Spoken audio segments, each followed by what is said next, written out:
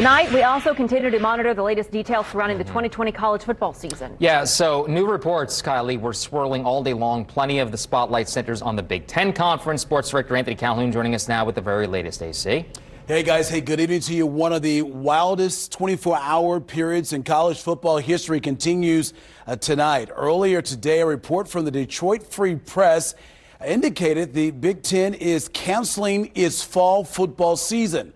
Well, tonight, a conference spokesperson denies that a decision has been reached. Now, earlier today, President Trump tweets out support in favor of playing college football this fall.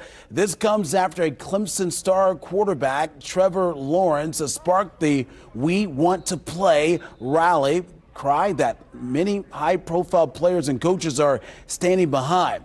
We caught up with IU head coach Tom Allen today to get his take on the situation.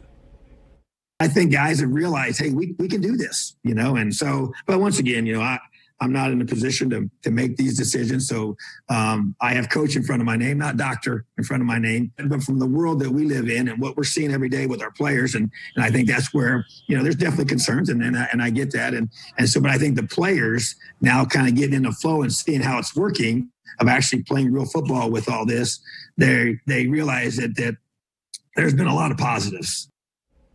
And by the way, just over the weekend, the MAC conference, which of course Ball State is a part of, decided to postpone its season most likely to the spring. So of course, a moving story here. We'll have all the developments on it throughout the time here on Wish TV.